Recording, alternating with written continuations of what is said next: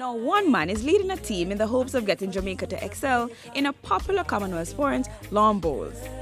But what exactly is lawn bowls? When I was younger, it was on TV a lot more. Walked through the park, especially Battersea Park, where I was living at the time. I was doing youth work at a centre called Moor Lane. In the summer, they'd be playing it, and I'd sit down for like up to an hour or so, just watch them play. And I was off work about 15 years ago, and I said, you know what, I'm going to go and give it a try. I've been telling my mates for ages I'm going to play bowls and blah, blah, blah. They keep coming up pestering me to come and bowl. I went down there, sort of introduced myself. So I tried it up, and from there on, I've been there, I've just been playing ever since, really, and that was it.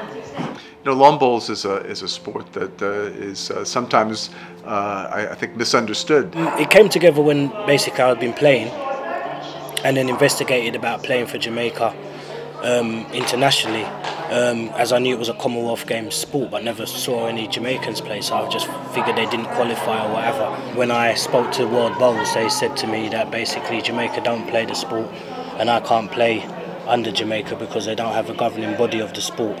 We said we're trying to get something done to get a team in the 2018 Commonwealth Games. And we sort of came together, formed an unofficial Jamaica team, and then from there we got things moving in Jamaica. I had a phone call about a year and a half before Gold Coast 2018 from an aspiring bowler from the south of London that wanted to create the first Jamaican bowls team.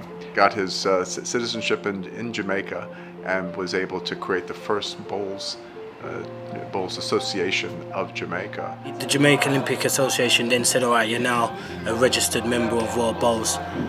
We've got room for 2 players. It was really last-minute job that we managed to get in. It was like we only got about 2-3 months notice to say that we were in, get ourselves sorted to get out to Australia. Once them paperwork had come through and the pair of us hit Heathrow, check our luggage in, we just said, yeah! It was great. Like, we got there like 1 o'clock in the morning, sort of settled in our little sort of room. So I woke up, I don't know, 6, 7 in the morning, looked out the window, and it's just athletes, cycling, jogging, running. Well, I think it was great. The pair of us thought it was great. It's a shame. We thought we'd have been a bit more of us, but to say, let's start slow and then move on. What I looked forward to once I sort of knew I was definitely going was the opening ceremony. You come down and you got all the countries wearing some of the countries, mainly most of the African ones, wearing like traditional clothing. Other countries just wearing their colours, and you just got coaches buzzing. Like to have that feeling inside yourself and not have anything to help you get that feeling other than an event was absolutely immense. And saying, now Jamaica, and then you just hit the corner, just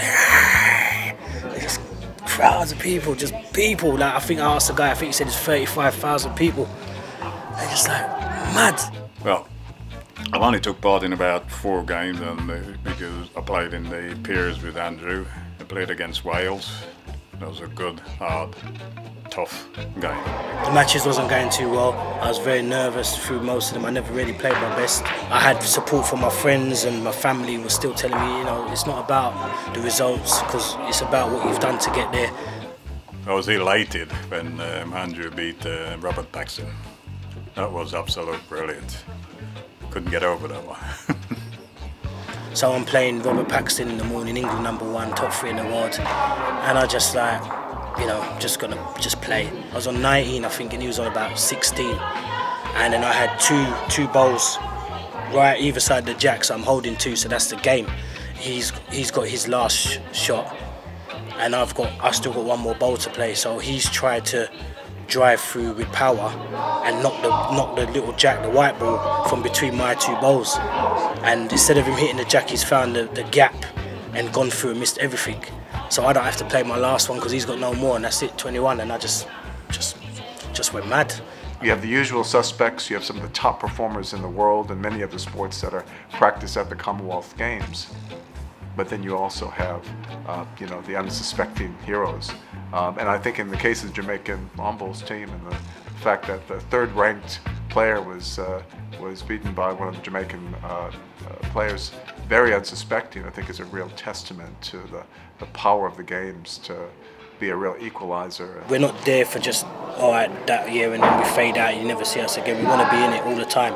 Birmingham, with its rich history, its rich diversity, its wonderful environment for sport, and just great venues and great people. I hope to see in a strong Caribbean community what's in Birmingham. I hope to see some of them now actually saying, you know what, let's go and watch the bowls. I'm hoping that more Caribbean islands get play.